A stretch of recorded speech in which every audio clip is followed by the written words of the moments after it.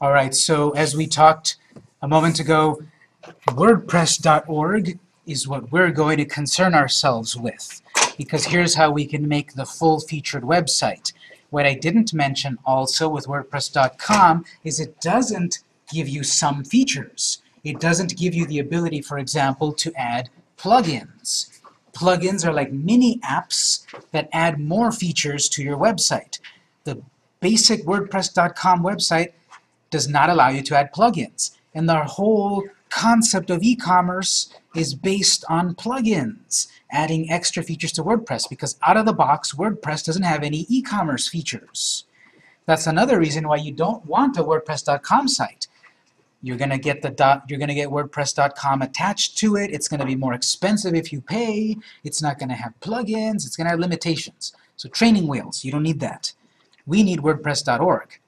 And my instructions here, I hope you didn't go too far, I forgot to say, you don't have to start these instructions yet. These instructions really are for you to do this at home. What we're going to learn to do is to set up our WordPress in a development environment and get up and running in WordPress. But some of this stuff is already ready, set up for us on these computers, because it would take way too long, time and effort to set this up every time we come in. So some of these instructions are already done for us. I'll tell you which ones. But these are the instructions that you'll need to do at home on your own computer if you want to continue to do what we're doing in class. So looking at instruction number 1. Number 1 is all about setting up WAMP server. WAMP, the W is for Windows. So if you've got a Windows computer, you set up WAMP server. If you've got a Mac computer, you set up MAMP. MAMP is in my folder of the Mac instructions. So it's slightly different for the Mac. But what this is saying, and this is already done for us, we don't have to do this. WAMP server is already downloaded, is already installed on these computers. On your own home computer, you don't have it. This is software that does not come with your computer. That's why I've got instructions here. Go to this website, download the software, install it. Basically, you use all the defaults of WAMP server, and now you've got the software. What WAMP server does is it creates a virtual server, a virtual hosting provider. Later on, when we go into detail talking about Bluehost, HostMonster, GoDaddy, 1&1, whatever, all of these companies that exist to give you a piece of the internet, we're creating a virtual one that only exists on your computer, either here or at home. And what I have to say then is one of the big hassles of this class, and you'll get used to it, is that we need to do a few of these steps every time we come in. Because on the bottom right corner, you may or may not see it, but do you see a little polar bear staring at you? That's software called Deep Freeze. Our computers have software called Deep Freeze, which means our computer's state is frozen. When you do anything to our computers and then you restart them, it goes back to our factory settings. So if we do all of these instructions and create a website and then restart the computer next time, everything's gone. It goes back to our factory settings. So for you as a student, that's a hassle, because all your work is going to disappear. This copy of the syllabus that you put on your desktop, it won't be here next time. It's not that I go in and I delete it. It's that Deep Freeze resets to back to factory settings. So anything you save on our computers will go away when you restart the computer by default. That's why whenever I give you any PDFs or I give you any work, you want to take it with you on a flash drive. Whatever we're going to do today, if you didn't bring a USB flash drive, that's okay. Starting next time, definitely bring a USB drive if you want to take the work home with you, because every time you turn off our computers, they reset. That's why I've got some things already done for us. It would be a huge waste of time and resources to have us install WAMP server all together, 30 of us, and then next week install it again, and next week install it again. And so that's just one of the things we have to live with. We have Deep Freeze. Now what's good about Deep Freeze is, well, what if you accidentally get a virus on our computer? What if someone defaces the computer? What if someone installs extra software or uninstalls software? We just restart our computer back to how it was, back to our factory settings. So there's the good and the bad, especially with a public computer. So make a note, you don't have to do instruction number one right here. You don't have to download WAMP server. You don't have to do number 2 either. You don't have to set it up. It's already, number 1 and number 2 are done in this lab. Other parts of the campus, I don't think so. I only teach here in 209. So number 1 and number 2 are done. We don't have to do it. But at home on your Windows computer, you have to do this if you want to follow along with what we're doing here at home. And people often ask me, okay, what's the final project and such? This class has no final project. This class has no grades. This class has no certificate. This is completely more of a personal development course. So there's no homework, there's no quizzes, there's no assignments, there's no grades, there's no certificate. You get out of it what you need. You get out of it a website and the experience of WordPress. So if you want to continue to do any of the things we learn here, I recommend you do it at home. You keep learning at home. Because if you're only relying on what we learn week after week in class, you use it or you lose it. If you don't do it at home, you're going to forget how to do it next time when I'm not around, and then I can't help you. So I've got instructions for you. Since this is already done for us, what we do need to do, however, is turn on the WAMP server software. It's currently not running. On your desktop, you should see an icon, a purple W or magenta W that says WAMP server. Double-click it. You will not get a huge pop-up that says welcome to WAMP server. What you will get is on the bottom right corner, a little red W appears, which will eventually become green. Did everyone get a green W in the bottom right corner? Okay. We might have to wait a moment, but it should eventually turn green. On the bottom right corner here, we've got WAMP server running. We've got a virtual server running. We can create websites. We can create WordPress websites. When you see your little green W on the bottom right corner, click on it one time. You get this pop-up menu and select localhost, the first item in the menu.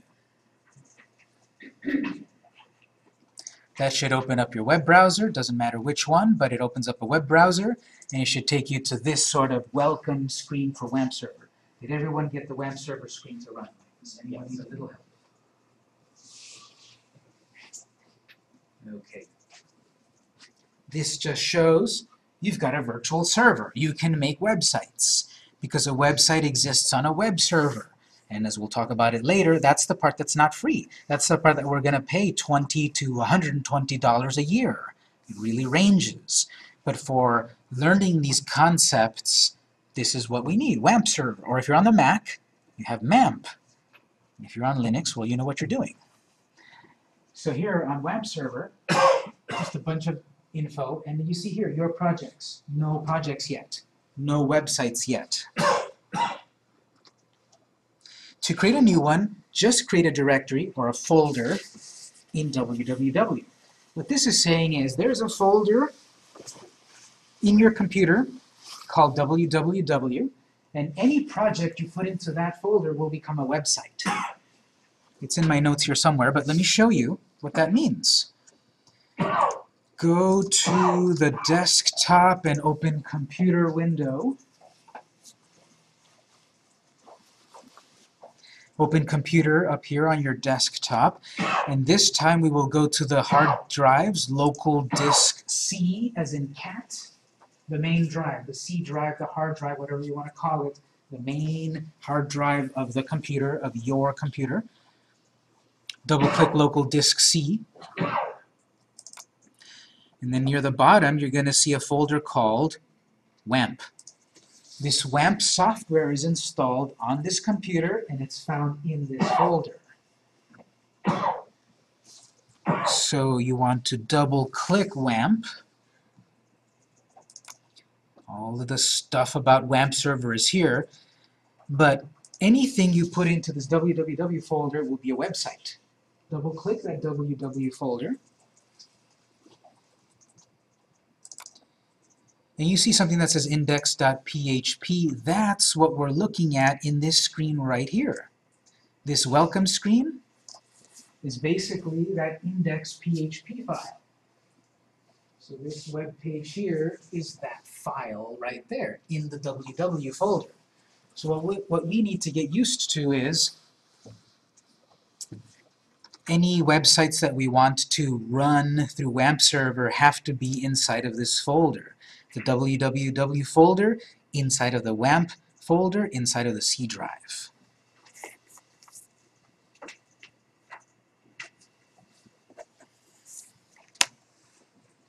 Is that generated when you install WAMP? Exactly. This is all the defaults. You can change it during your setup process, but this is generated when you install WAMP server. On the Mac, it's slightly different. Check the instructions because it's slightly different on the Mac.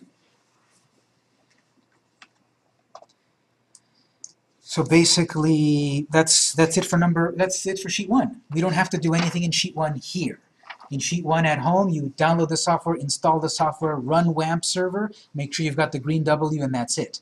Sometimes there's problems. I've got a little troubleshooting section that often works. Follow troubleshooting. It should work. I've tested it on several computers for several semesters, several years, and it just should work.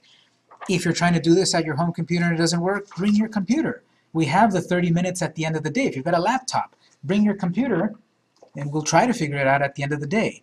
But this stuff should work. Any questions on sheet 1? All right, sheet 2. So if you didn't print it, you can still view it. Sheet number 2. We've also already done this. Sheet 2, instruction 1, download WordPress, we've already done that. The actual WordPress software. This is saying on your home computer, go to wordpress.org, press that big old download button, download it, and follow along. We've already done this. We've already got a copy of WordPress ready to use. What we need to do is put a copy of it into the www folder to actually use it. So let me show you on our computers what we've got here. I'm going to leave open this window of WW. If you've closed it, you want to get back to it. But I'm leaving open the WW folder, and I'm just putting it off to the side over here. I'm going to use it in a moment. And I'm going to open another computer window. So I've got a new window here, and I'm leaving the www folder open there. I'm going to go back to the local disk C. Open up your C drive again, double-click that. At the bottom, near WAMP, you've got WordPress. We've got already the WordPress software there. It's about 18 megabytes. It's ready for us to use. But as we saw earlier, any web project we want to run has to exist inside that www folder. So my instructions here are saying, let's look at what my instructions saying and apply it to our computer, because I may write great instructions, but don't be alarmed if the instructions are not exactly for your computer. I can't predict what's going on your computer. But what I've got here in these instructions, we've got the WordPress file, put it on the desktop temporarily. On ours, it's in the C drive.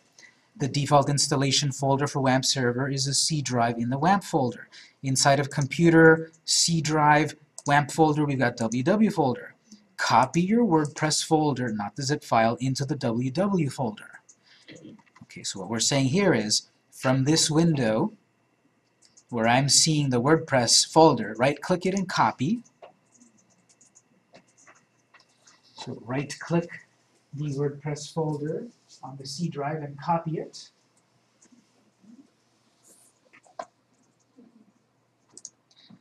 And then on my other window, remember I've still got that other window open, that www window. In that www window, right-click, paste on the empty spot here. Question? Yeah, that's my thought. Which instruction are you on here? So I'm going to do right-click, paste. So copy it from that other folder into this folder. Well, this is what we have to do every week, every time it's on the phone. A variation of it. Now, question. Well, you've got a couple of things that we don't need to do. Let's go pull them here. Click on this up here just to hide everything. Let's open up the computer window again.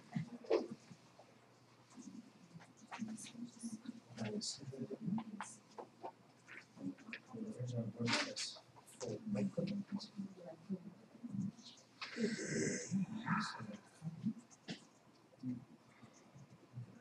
Back on this other WWW. This empty spot on the right click paste.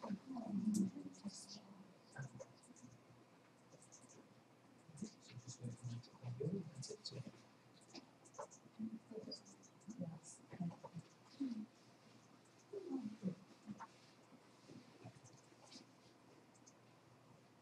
did everyone manage to copy that WordPress folder into the WW folder?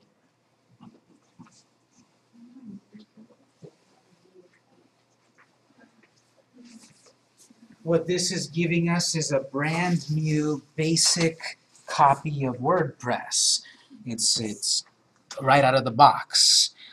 And my instructions here are saying that we're copying this over. Now, as I said, this is a brand new basic copy of WordPress. As the course goes on, we're not going to start over every time. This is the process of starting over, copying the original WordPress file. What we're going to do at the end of the day, we're going to save a copy, take it with us, and when we come back, we will bring our copy back. We'll do that process together. I have it in the instructions. We'll get to that later. But here we're setting up WordPress. And the way WordPress works is it's very cool, powerful, advanced software because you need two things. One is the actual WordPress folder with all of the files and graphics and everything, and the other is a database for everything to get saved to. A database basically is a location, like a file, where everything about your website is saved. How many users do you have? How many products do you have? What's the name of that product? What's the color of your background? What's the price of a product or variations? All of those things. You have everything about your website is stored in a database. And so what we need to do, my instructions here, is we're going to create a database. We're going to link our WordPress to the database, and then we're ready to go. So again, it's a little bit of a hassle for us. We have to do this when we're here, but then when we're set up in the first 10 minutes or so, it's not going to take this long usually. On the first less than 10 minutes, we're going to set ourselves up, and then we're ready. We just have to do this hassle because we've got deep freeze. Our computers restart every time we're here. And it would be chaos to turn up deep freeze because people would download weird stuff, get us viruses, you would catch a virus, your files would disappear because someone else would delete it. So we have deep freeze. We have to do these steps every time, but I've got them written down. And we're going to do them together several times together until you have them ingrained, and then you'll do them and it'll make sense. So I've copied the WordPress file into the WordPress folder into the WW folder. Let's go back to your window where you had localhost. If you closed it, you can always get back to it. Let's say I accidentally closed it and I lost it. You can always get back to this screen here by going to the address on your web browser, http://localhost. It's in the notes here. You can always go back to that web server screen by going to that address. Notice it doesn't say localhost.com. This is a local website. This is a website that exists only on your computer. No one else can access it. If it was localhost.com or whatever, then it's an internet website out there in the world for anyone to access. But we're working in a development environment, a virtual server. So I'm going back to my local host. If you've already got it open, you're there, but if you closed it, you get back to it. You want to be in localhost, so I'm going to use the shorthand over and over. Let's go to localhost. And that should tell you that that means open your web browser and go to the localhost address. Once we're here, click this reload button, this refresh button, just to wake it up. Do you see anything different? Your projects, WordPress. We've put a folder into the www folder, and now this sees you've got a project in there. So don't do this, but watch this. What if in my www folder I created a new folder called My Shop? When I go back to localhost, I've got a new project, My Shop. I'm just showing you here that any folder you put into the www folder, WAMP will treat it like a web project. You can have multiple projects in that folder, and WAMP server will see them as a project.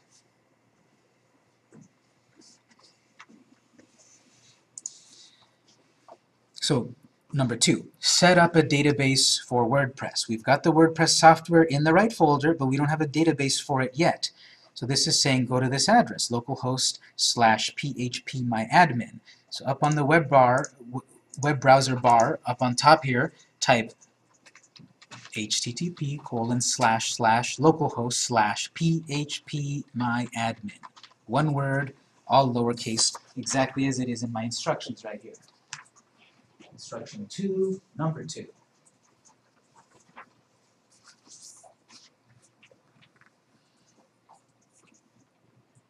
When we start the day, we're going to need to do a variation of this every time. But after we're done with these couple of steps, then we're ready to get back to WordPress. So type that address, press enter. If you typed it properly, it should then say phpMyAdmin and a bunch of icons and buttons and such.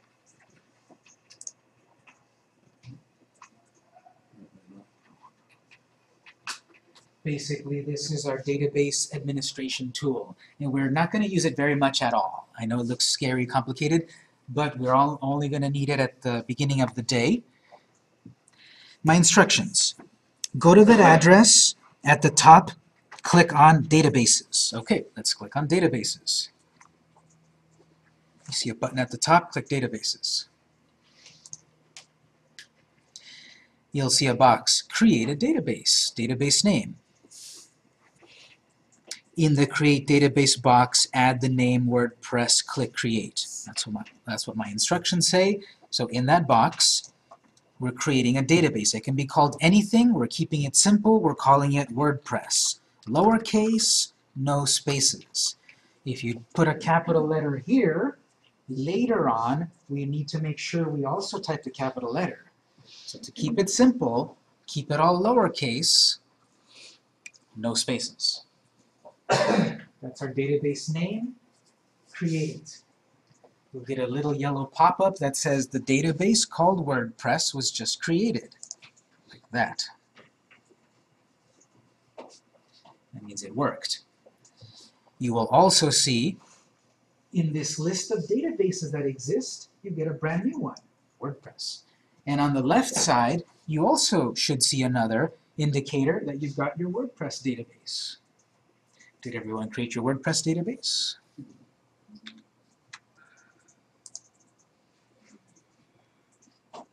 Don't worry that it's a Swedish, just that's built in. So that was instruction 2, step 2. We created the database. Number 3, okay, now we need to connect the WordPress software with that database that we just created. Go to your web browser address, localhost/WordPress. So up on the address bar, I would recommend to type the HTTP stuff, just because sometimes it gets confused because we've got localhost. So I would recommend you type http:// then localhost/WordPress. It should then take you to a welcome screen of WordPress to choose a language. Did everyone get that screen? One possible reason you didn't get this screen is you might have misspelled. You might have spelled it as localhost/WordPress. That wouldn't work. Well, what if you called it WordPress and it still doesn't work? Well, what if in my folder here I called it My WordPress? I've got a project in my folder, www folder, called My WordPress. And therefore, if I try to visit up here, localhost/WordPress, not found. Do you see what I'm getting at? Whatever folder, project folder you call it in www is how you're going to reference it in the web address. If it's My WordPress, then it works. We have a folder in the www folder called WordPress, so therefore that address works. I'm saying that because as we move forward in the class, oftentimes we will be changing the name of our folder to be the date of the class. So if you try to access your class with last week's date, well, it's a new week. Of course it's not going to work. The folder name is different. So everyone got this welcome screen here? WordPress is great because it's multilingual. You can set up WordPress to be in different languages so that then you can really manage it in your language. Question? It didn't come up.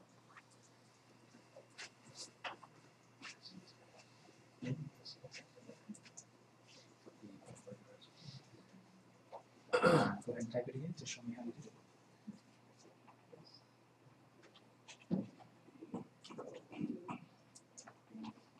Oh, that's a mistake there.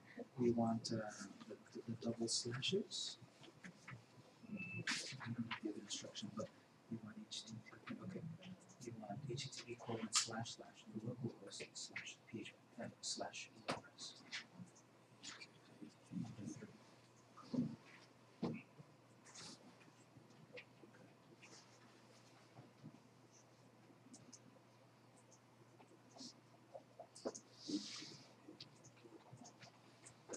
Let's stop it. You do have to type it exactly as how it's edited, so just to save some time. 2 slashes, and WordPress, and slash, and then WordPress. Alright. So I've good. Alright, so here we've got this screen. Go ahead and click continue. I'm going to keep the default English. You can change it if you'd like. I'm going to keep English, continue, and then again, these instructions are right here. It's going to ask us for a few things. What's the name of your database? We just created one. What's the database username? It's in my notes. What's the password for the database? It's in my notes. What's your host? Write down that whenever it asks you about host, it's always localhost. In our case, when we get over to putting it on GoDaddy or whatever, it's going to change. But obviously I can't guess every answer for everything. I can only tell you what we can work with in this lab. So I'll click Let's Go at the bottom. It's asking for the name of our database. We just created a database called WordPress. If we had created a database called My WordPress, I would need to type My WordPress, obviously. If you created a database a moment ago called WordPress, like that, you better type it like that. It is case sensitive. So if you called your database capital WordPress, you better type it here capital WordPress. It's not that this knew what database we want, it's just picking a random name, WordPress. So this will work for us. We created a database a moment ago called WordPress, that should work. Username and password is in my notes right here. This is step 3. Step 2, substep A. Username is root, password is blank, it's nothing. So change this username to be root, and this password delete it. There's no password there. And that's in my notes right there. Step 2, substep A. Page 2 or? What? Question? Oh, page 2. Yes. We've got a database, we've got a username, a password, database host, localhost. That's fine. You leave localhost. Because that's what our address bar says at the top. We're on localhost. Table prefix, don't worry about that. You can have multiple websites in one database. This is how you keep them apart. Don't worry about it. Click Submit. At this point, it should say, all right, Sparky, you've made it ready to install. If at this point it fails, raise your hand, because you mistyped something, you're not quite there. Everyone got this screen here? Question? We'll just leave the table prefix as it is. Okay. So I'm going to click Run the install.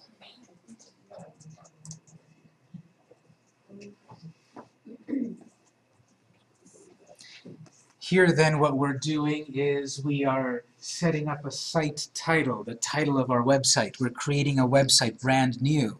You can call this whatever you want, but I'm making up this fictional company called Victor's Bakery.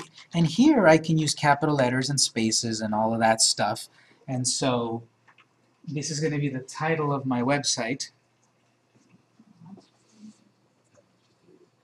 not the web address. Again, this is not going to be a real website that I can see online.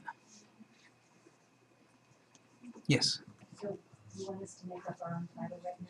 You could, or you can use my title here if you'd like. Okay.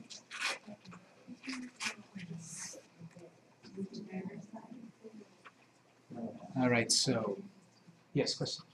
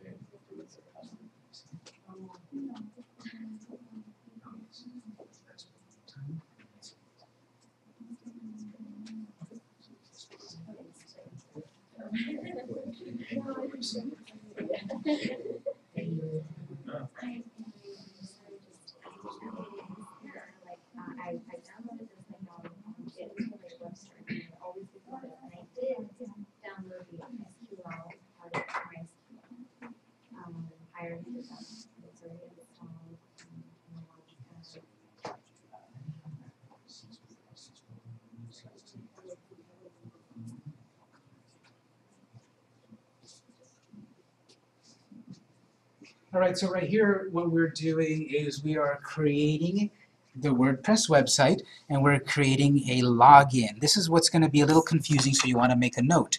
We had a login and a username of root a moment ago. That was only to access the database. We're not going to use that login very much, just when we set ourselves up.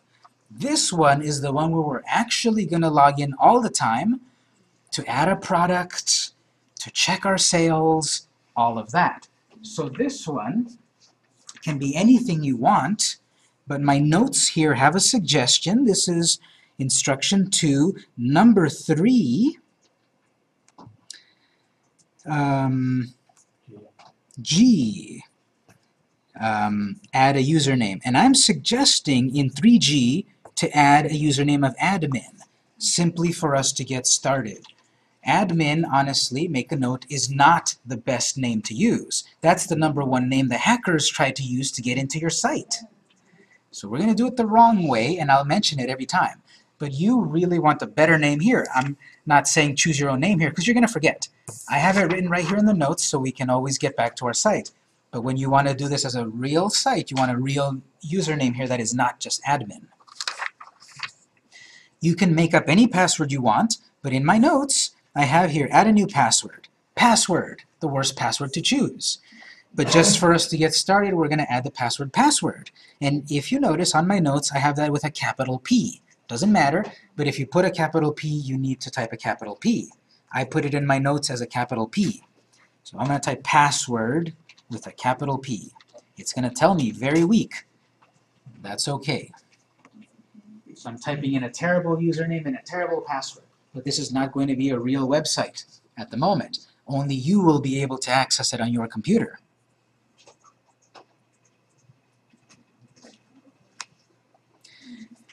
This email, if this were a real website, was going to be a way for you to retrieve your password. If you lost your password, you can go through the whole password retrieval.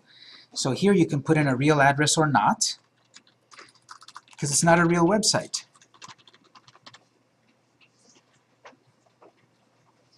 That would be the password where you get the notifications. New product sold. Product out of stock. New user registered. So this is the admin email. It can be real. At this point, it doesn't matter, because it's not a real website yet. And then eventually, when we put this online, we want people to find us. We want people to do a Bing search, a Google search, a Yahoo search, whatever. We want them to find us. This is not a real site. It's not on the real internet. So I'm going to say, don't let the search engines find it. It doesn't exist. It's not going to be out there in the real world. Later on, I'll remind us about this when we go to the real internet, because if I turn this off, the search engines might not find us. I might not get traffic. I'm turning it off on purpose here because I'll show you later where to turn it back on. You might want to turn it off as you're working on your site and turn it back on when your site is real. I'll show you that later. Click Install WordPress. Yes? Search engine visibility? As I just said, you can turn that off if you'd like, or on. It doesn't matter at this point because we're dealing with a testing site. I turned it off, as my notes say. Does it say? Yeah, it does say. Okay, so I get a success. This says you've set up WordPress, you've installed it to your database, you've got a site ready to go. Let's click Log In. How did you get to there? There's no... There is a submit at the bottom after you type in your username and such. So click Log In. It's going to ask you to log in username and password. The username and password we just created a moment ago, that's in my notes, which is admin, and password is password. Obviously, if you chose a different username and a different password, type in your username and password. I don't know what it is. You typed it. But if you're following my instructions, it's admin and password. Yes? It says you can, for the email, says you can put your email, but it says that's not a real address. Or sorry, that isn't a valid email address. Oh, okay. Let me take a quick look right here. Just type the username back next to it. So sorry, that's not a real address. Yeah, because it needs .com or something. So it Yeah, can't. example. So go ahead and log in at this screen, and that'll get us into our WordPress dashboard.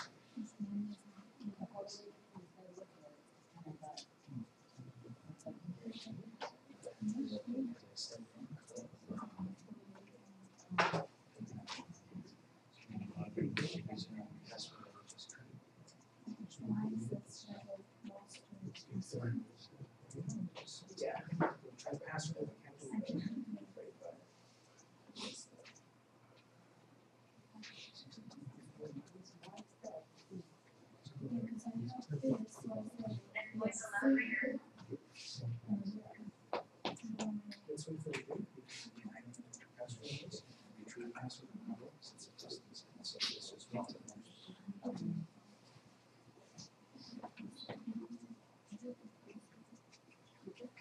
Okay, so here I'm logging in with my username and password, which is in my notes. I did admin and password with a capital P.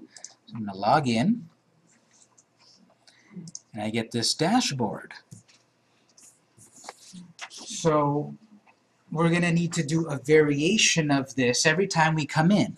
And right now, maybe you got it, and you'll be able to do it next time. Maybe you didn't. That's okay. We're going to do it together a few times, and then it'll be much faster the more you do it. We have to do that here because these computers have deep freeze. When you do it at home, you will not need to create a new database every time. You will not need to download WordPress every time. You will not need to set it up every time. You're just going to log in directly to your WordPress. Notice the address. It's in my notes right here, but look at this address. localhost/WordPress/WP-admin. That's the direct link to log in back to your dashboard, back to your control panel in WordPress. So if I were to accidentally close my window and then I open it again, how do I get back to it? It's that address, which is right there on sheet number 2, instruction number 4B. It's right in my notes, and it is basically localhost/WordPress/WP-admin. That address right there will take you back to your login screen, this dashboard. So we should all have our dashboard here. What we're going to do is we're going to take one more break. At this point, there were a lot of steps that we needed to do, and hopefully we got to this point where we've got a dashboard, we've got WordPress ready. If we don't, we have a moment to get caught up. It's 2:34. I'm going to turn the printer back on in case you want instruction 1 and 2 again to print out. We'll be back at 2:45, and then we'll proceed.